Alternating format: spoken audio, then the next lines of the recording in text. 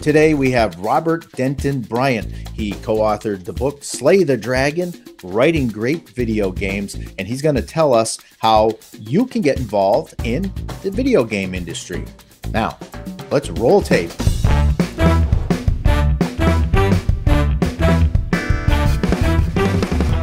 This episode brought to you by Spoof Dance Film Festival.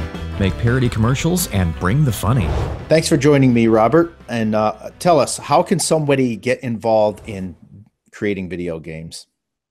Well, if you're a writer, the very first thing you have to do is, if you haven't grown up playing video games, that's okay, but you have to play video games. You can't meaningfully create without understanding the genre or understanding the medium. It's not a medium, it's a genre.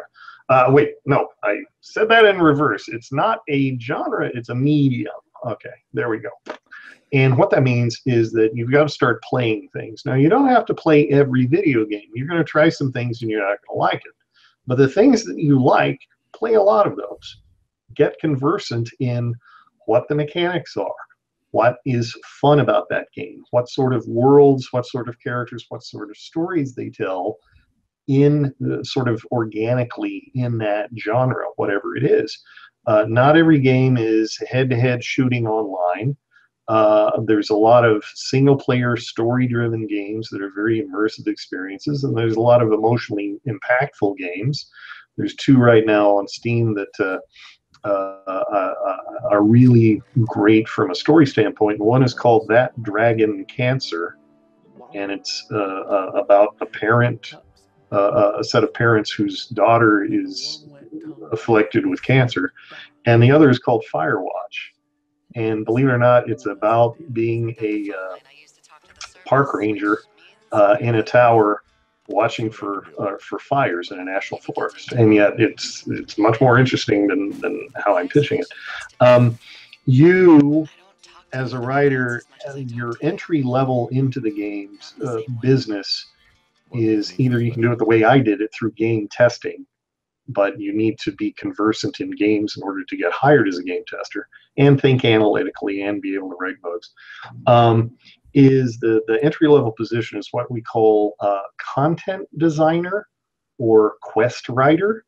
And there's a lot of positions like that come up because big RPGs need a lot of content, but they need writers who know the genre, who know the games, who know how to write for RPGs or MMORPGs, which are big shared world games like World of Warcraft. So you need to do your homework. The other thing you need to do is be comfortable with creating in an interactive environment. And in the book, one of the final chapters is how you can get started at home from scratch without getting a job first, just to get your hands dirty with creating interactivity. And so we go through a list of tools, most all of which have a free version for you to try. And the easiest one of them is called Scratch. And Scratch was developed at MIT for little kids. And you are able, even as an adult, to start building with very simple interface, just sort of like clicking and connecting things in a very intuitive, very simple, visually simple way, and you can start creating interactivity right there. If you're a writer, chances are you've wondered about interactive fiction, right? And the classic example of that is those great 80s paperbacks, Choose Your Own Adventures, right? Okay, remember those? Yes. And there's a great tool. It's online. Everything's based in a browser. It's called Inklewriter. And that allows you to start writing an interactive story like that, all in your browser. It saves to the cloud. Once you're done, you can share it with a discrete link to friends to read and interact with, and have them tell you about their experience. So Inklewriter, I'm a big fan of. And what I like to do with my writing students is for them to not just write an interactive story from scratch, but it's even more meaningful. It really like expands your mind about what interactivity is about. To take a short story that they have already written, something from their shelf, something from their files, bring that into Inklewriter and start making choices, start writing choices for the reader to make. So take something you've done and how do you make it interactive and yet still kind of feel like the story that you wrote originally. That's a wonderful exercise. It's very easy to do for free using Inklewriter. How old would someone have to be to get started? Like, you know, a lot of kids play video games. Maybe some of these younger kids are thinking about getting into this. Can they do that, or is there an age? I really don't know. I'm just curious. Well, I mean, as far as getting a job, you know, you need to have a social security number and labor laws in your state, you know, and parental permission and like that. But as far as, you know, if you're a teenager and you have a computer, you probably know some of these tools like Twine, which allows you to do an interactive story and take it to the next level and bring some media into it and bring some actual gameplay into it. So you can start to create anything, you know, if you can operate a computer. It's getting paid for it and a job that you kind of have to be job age, right?